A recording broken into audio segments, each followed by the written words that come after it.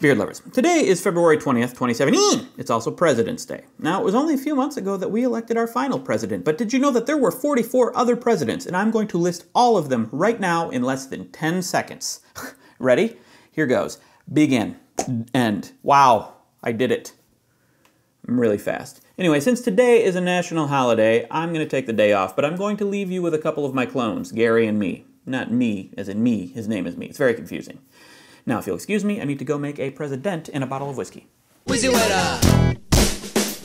Hello, I'm Gary. And I'm me. And today we're talking about myths about presidents. Nice new glasses, Gary. Thank you. Looks like you got some new ones too. They're the same as mine. Yeah, I try to be like you. You're my hero. Really? I'm flattered. As in my hero sandwich. I eat you up and you become a part of me. That's unsettling.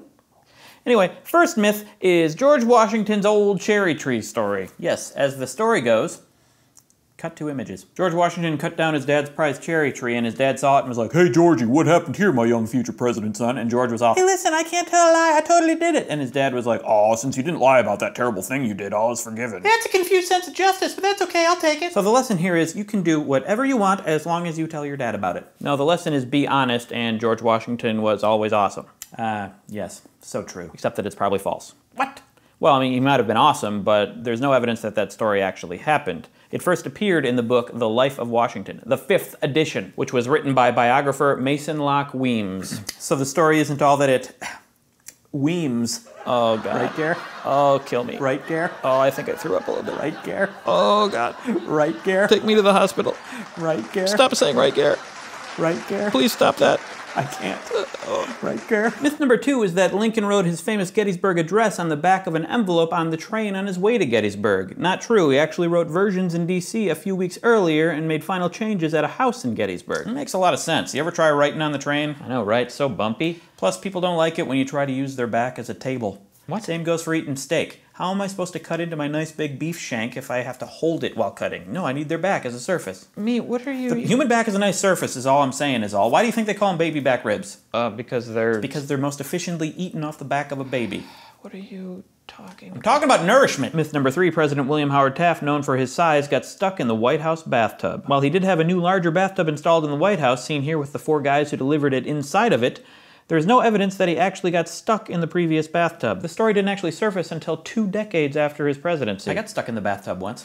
Oh, really? This sounds like a great story. I can't wait to hear it. Well, I was in the bathtub cleaning my nethers, and then whoopsies, I got stuck in the bathtub. You just whoopsiesed over the entire story. Artistic choice. Sometimes less is more, Gary, and in my case, I hope so, because there's less of me after the bathroom incident, you know what I'm saying? Up top. No.